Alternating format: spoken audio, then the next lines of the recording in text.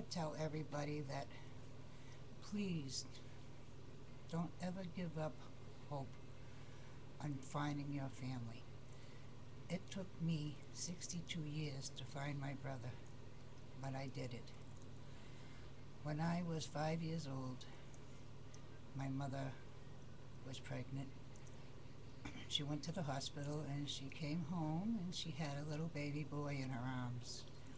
She put him in my arms and he was beautiful. And I kissed him and I hugged him, and she said his name was George. And I never forgot him.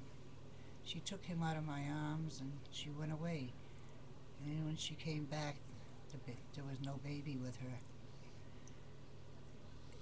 It hurt me so bad that something had happened to my brother, but I was still too young to understand what had happened.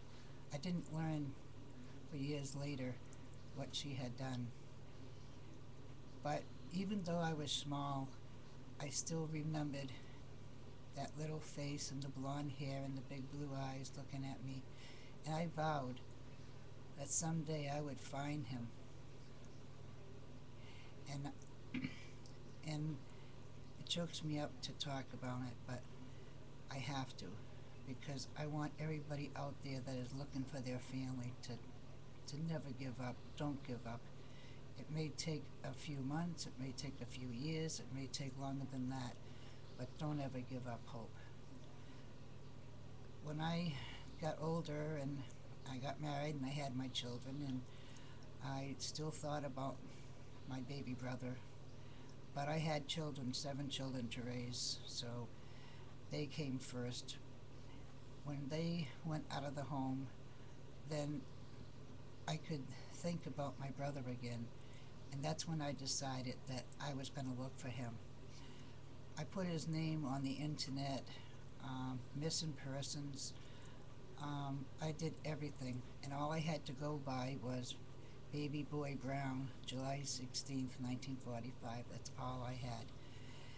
And I knew at that time that he probably was adopted and his whole name was probably taken, and they probably gave him a whole new name, first and last name. So even though I knew that, I still put his address, his birth date and where he was born on the internet, and I waited and waited and waited, and years went by and years went by and nothing. Then a few years ago, I contacted Diabetes, and I was also adopted. My mother also gave me away shortly after she gave my brother away. And I contacted the courthouse where I live, and I wanted my real birth certificate unsealed and brought to me, so I could find out who my father was first. And because I had an illness, I wanted to also find out about if there was anything in there about my brother. A week later, they unsealed my birth certificate, and I read who my father was, and then they sent me an 18-page about the family, 18 pages on the family, and lo and behold, there was my brother's name on the paper. I called up the state and I asked for a social worker to help me find my brother, and she tried and tried to find him, but she couldn't because of his name changed. But she kept on saying that she would help me and I would help myself at the same time. And 3 years after that, she said that she thinks that she had found my brother, and she had to ask him first if he wanted to talk to me. Well, he didn't even know he had a family. He didn't know he had a sister. He didn't know nothing about us. But he said, yes, I want to talk to her. So He called me up one night and he said, "Hello, this is George. I am your brother."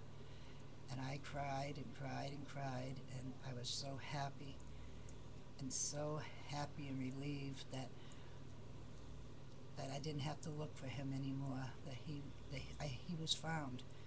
He lived he lives in Oregon, and I lived in Massachusetts at the time. But we talked and talked for hours on the phone, and 2 weeks later he came down and he visited me, and he stayed for 2 weeks. And he didn't know anything about his family, and I told him everything that he wanted to know about his family and his mother. We both had the same mother and father. And he went home and he had his birth certificate unsealed also, and he had the same thing on his that I had on mine, so we knew that we were brother and sister. Um, it's amazing. It was just amazing. I can't describe it in words how I felt when I talked to him on the phone. I can't describe how I felt when I seen him in person. We looked so much alike, and he never knew about me, but I knew about him. And I sat and he asked me so many questions. There were so many questions he had to ask me about the family, about his aunts and uncles and grandmother, and so on and so forth. And I told him everything because I was adopted into the same family. I was not adopted outside the family, so I could tell him everything that he wanted to know. And where I am so glad I found him. And I'm getting all choked up again because every time I think about it, it just, the family book is now closed. This is the way I look at it. And he's with me now. I mean, he still lives in Oregon, but we talk all the time on the internet. We talk on the phone, and he's going to come down this summer and visit me again. I would love to come and visit him, but I have a fear of airplanes, so I can't go. But he knows that, so he's going to come down and see me again. I feel this way.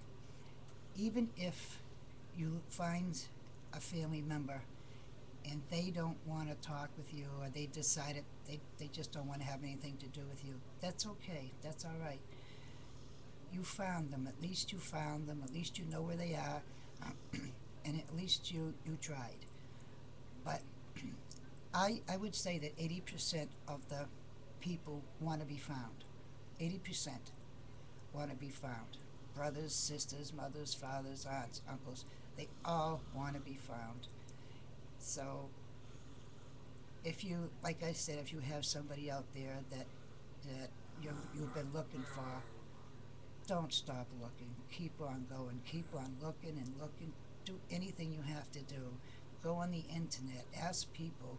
Put things in the paper. I even put his name in the papers, in different papers, to see if anybody knew him.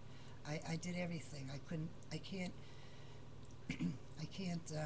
think of all the things I did, but it worked, and I'm so happy that it did. But a lot of people would say, don't look for your loved ones because you're going to get hurt, because they probably don't want to see you. Well, yes, you probably would feel hurt if they don't want to see you, but that's on them. That has nothing to do with you. And at least you know where they are, and at least you found them, and at least you're at rest and at peace, and you don't have to think about it the rest of your life, where they are, or who they are, or what they look like, or whatever. So I just wanted to say, don't ever stop looking for your family. Family's first. Family comes first, and they might have reasons why they had to do what they had to do. I found out later in life that that my mother had a reason why she had to give my brother up and give me up. But for a long time, I disliked my mother for what she did. But when I found out the reason, then I didn't dislike her anymore. I understood